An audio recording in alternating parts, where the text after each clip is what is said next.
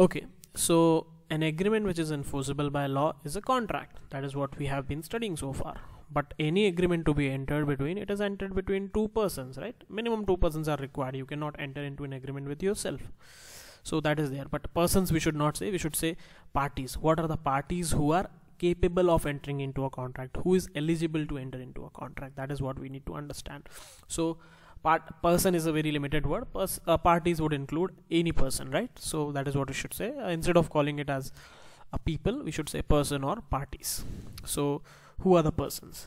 So capacity of parties, like this comes from section 10. Section 10 states that a person should be competent to contract. Now that is what we are trying to understand. What do we mean by persons who are competent to contract? So that is defined under section 10. Section 11. Section 10 talks about valid essentials of a valid contract, and parties should be capable. That is an essential. And now who are the parties capable? That is defined in section 11. So section 11 of the Indian Contract Act states that every person is competent to enter into contract who is, these are the three conditions. First, it should be the age of the majority according to the law to which he is subject to. Yes, age of majority. Then second provision, or section 11 subsection B says of sound mind, and subsection C says not disqualified from contract by any law to which he is subject to. This is what I believe. This we have already seen. This slide somewhere it has already appeared, that these are the persons who are eligible to enter into a contract. These are the parties. But what are the different provisions related to these parties? Let's try to understand. When we are saying somebody who has attained the age of majority, what do we mean by that? So minors agreement, subsection like section 11 subsection A deals with minors agreement. Now who is major, who is minor? How do we know that? That we know from the Indian Majority Act 1875. So according to section 3 of the Indian Majority Act 1875, a minor is a person who has not completed 18 years of age. This is a benchmark, except in cases where guardian of a minor or his property or both is appointed. The age of majority is 21. So generally it is age of majority is 18, but in certain scenarios that same age of majority becomes 21. So we just need to understand that in certain scenarios the same age is 21, but generally it is 18 years of age, right? Just let me just change the color. I think this is not working over here, I believe. Yeah, so when we are saying age of majority, in certain scenarios we mean 21, but in certain cases, like generally we mean 18, but in certain cases it is 21 also. That we need to remember. That is what we are trying to say by minors agreement. Now what are the provisions with related to minors agreement? See, first it says an agreement with or by a minor is void ab initio. Void ab initio means void from the very beginning. Initio means initial stage itself. So any agreement with a minor is void ab initio. That you should remember, void ab initio. And what we say, inoperative. How do we know that? There is a popular case law called Mohiri Bibi versus Dharmodas Ghosh. Now what happened? First, it is clear under section 10 and 11 that a minor is not competent to enter into a contract, but neither section 10 or 11 clarifies whether the agreement with minor is void or voidable. It doesn't say. But this case law made it clear that any agreement with minor is void ab initio. What was the case law? A minor D mortgaged his house in favor of M to get a loan, and M advanced the loan. Now D means Dharmodas and M means Mohiri Bibi. So Dharmodas, a minor who mortgaged. Now what is mortgage? Mortgage is like you're giving your house as a collateral and taking a loan, borrowing some money. So this guy did that. Subsequently, D sued, Dharmodas sued M for setting aside the mortgage, stating that he was undergo when he executed the mortgage, right? When he was underage when he executed the mortgage. So now the mortgage, see, the mortgage was an agreement. Now this Dharmodas, he's saying that this mortgage, the property which Mohiri Bibi is possessing now, it is because of an agreement called mortgage. And now at the time when this mortgage was entered, this guy was underage, he was a minor. So what should happen? Now they went to court and it was held that the mortgage was void and therefore it was cancelled. Mortgage is void because this guy was underage and he was a minor. The money lender requested for repayment of the amount. Now the money lender, the Mohiri Bibi, was like, since this guy hasn't like whatever property I had, he took it away. Now at least I should be getting my money back.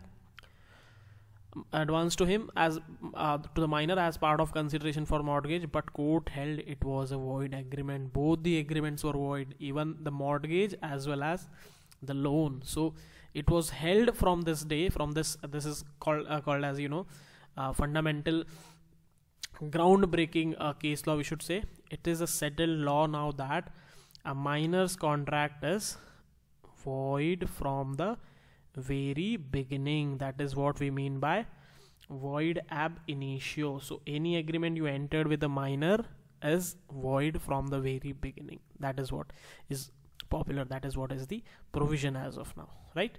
Next it says minor's agreement cannot be ratified on attaining majority. So to ratify means to adapt or to approve.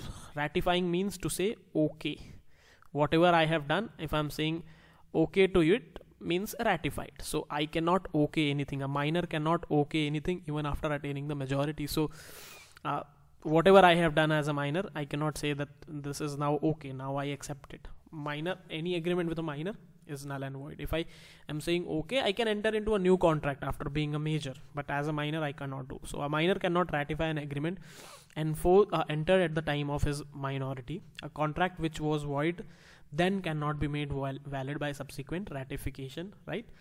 If it necessary, a new contract can be entered, right? But that would require fresh consideration. Yes, for past consideration can be passed though, but there should be a consideration. Without consideration there cannot be a contract. Something that has already done as a minor at that time, if I'm not promising, see, whatever you have done to me, like something you have given to me, and that time I was a minor, now you're asking me back for whatever agreement I have entered. Now I'm denying it and you're saying that, you know, let's enter a new agreement, but that was already done. If I'm not promising, I'm not obliged to, and even if I'm promising, I was minor at that time, so fresh consideration would be required, right? Just remember that minor cannot ratify, cannot approve anything. No return of benefit. If a minor has received any benefit under a void agreement, he cannot be asked to compensate or pay for it, right? Some agreement, something you have given and it is void, null and void. We are very much aware of it. You cannot ask me to pay you back for that. That is also there. So no benefit or no return of benefit.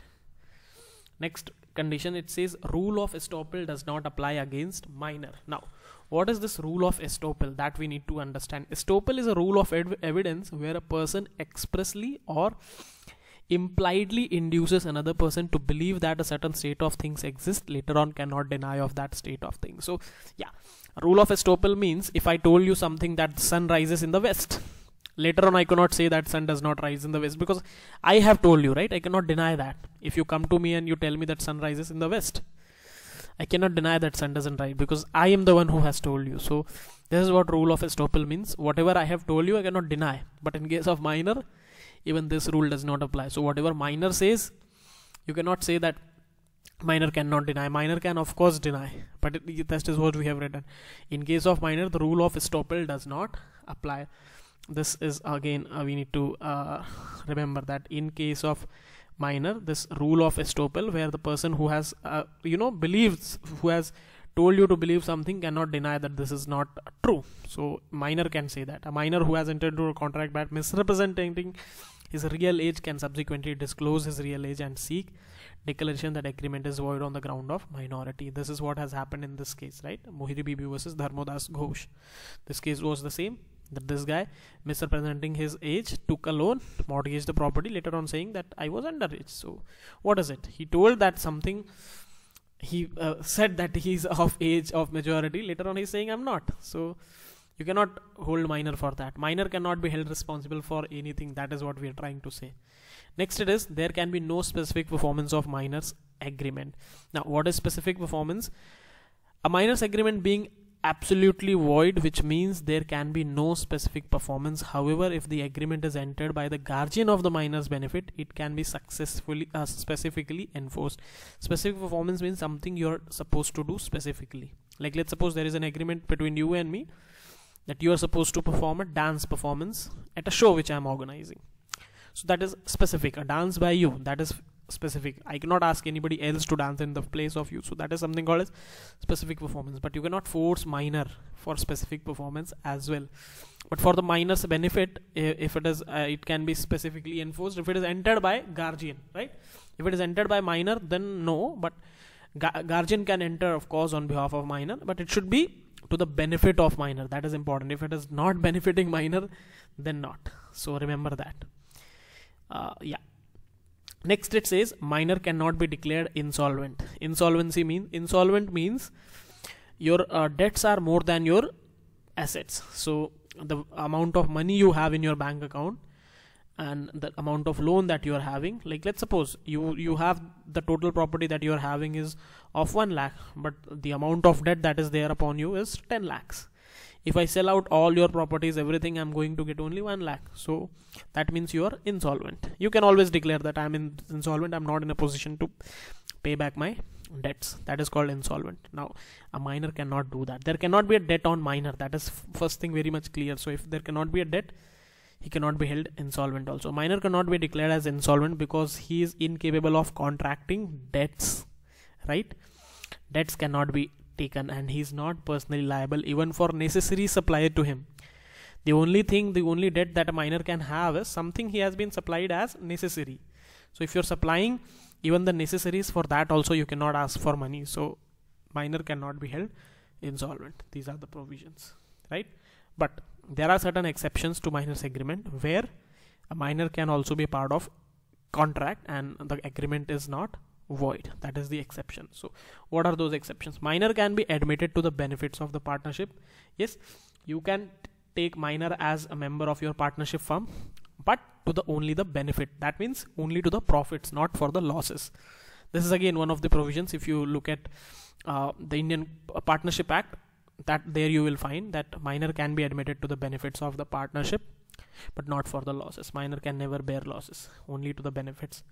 Minor can be appointed as an agent. Yes, agent means the entire responsibility of the agent lies on the principal. So minor can be an agent, but not a principal. You cannot appoint agents as a minor, but you can be an agent for a principal. Minor can be promisee or transferee. Minor cannot be a promiser. Minor cannot promise that I will do this thing, but others can promise to the minor that yes, we will do. Like in case of partnership, as we said, that minor can be admitted to the benefits, not for the losses. So promisee means the receiving end. Minor can be at the receiving end, but not at the doing, not at the execution end. Minor is not supposed to execute or do anything. You cannot force minor to do things. But if you have promised something, that's yes, that can be done. If you're saying that I will give you this much money for the performance that you have done, that means, and later on you're saying that whatever you have promised, that was with a minor. But minor can take you to the court. You cannot take minor to the court, but a minor can take you to the court. That is there. Minor is liable to pay out of his property for necessaries supplied to him or to his dependent. Yes, this one we have already seen, that minor cannot be held insolvent even for the necessaries, but if he is having certain property, he is liable to pay out of the property for only for the necessaries supplied to him or his dependents. That is there. That in case of property is there. If there is no property, you cannot force. If out of property he can pay, you cannot ask him to pay out of his pocket.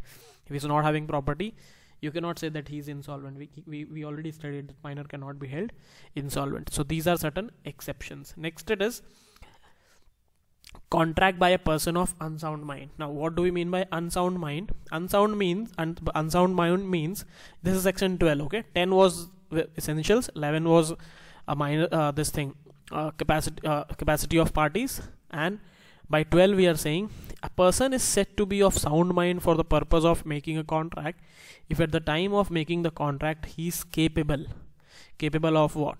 To understand the terms of contracts. Yes, if the person is able to understand the terms, then fine. To form a rational judgment. Rational judgment means he can think normally, then to the effect of his contract, like what is happening, what is going to happen to his interest. Like interest means what is the benefit that he is going to get, or what is the sacrifice he is supposed to make. If he is able to understand, he is able to form a rational judgment. That is the term we use. So that person is of sound mind. A person is said to be of sound mind for the purpose of making a contract if at the time of making the contract is capable of understanding the terms of the contract and form a rational judgment as to its effect upon his interest. Again, this is common sense, but there is something. A person who is usually of sound mind, like usually who he can understand, but occasionally of unsound mind, like we can say sometimes this guy is getting certain shock waves of craziness or madness. We can say that this guy gets mad sometimes, or this person is normal during the day but evenings he get mad. That, like, for example. So a person who is usually of sound mind but occasionally of unsound mind can enter into a contract, but when he is of sound mind, right? That is there. And a person who is usually of unsound mind but occasionally of sound mind can also enter into a contract, but when he is of sound mind. That is there. Yeah, this is important. A person of unsound mind is incompetent to contract. Now, what do we mean by this sound mind and unsound mind? That is again dealt with something separately. Now, generally this unsound mind is for drunkards, idiots, lunatics, all those people. Now, next provision is persons disqualified by law. Who are the people who are actually disqualified by law?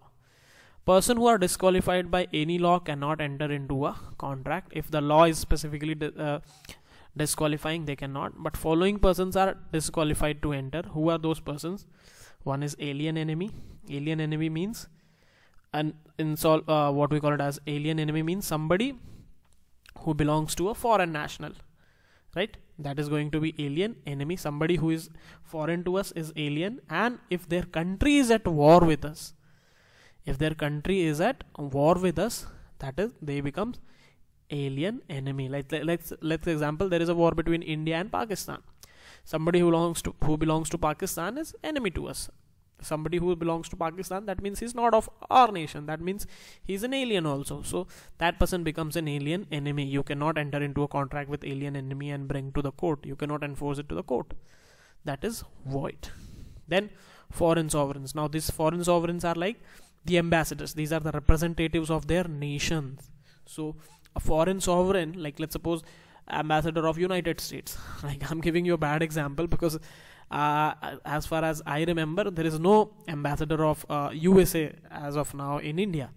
Like for last 2-3 years, I don't think there is an ambassador in India for USA. So what are we saying is, like, let's imagine that there is an ambassador for USA in India. So if that ambassador is entering into a contract with you, that ambassador is a foreign sovereign. He is a representative of USA. So whatever he is doing in India, all those things are binding on his country.